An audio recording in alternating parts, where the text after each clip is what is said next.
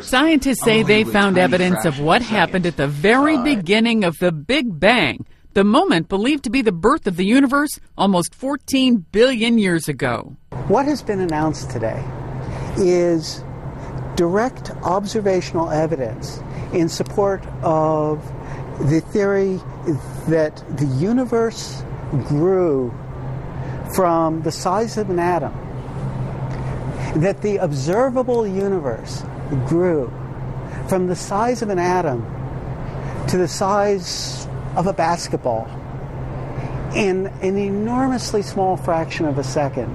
Researchers say the universe grew so quickly at that moment it left behind ripples in the fabric of the cosmos, visible in specific light patterns. The theory is called cosmic inflation.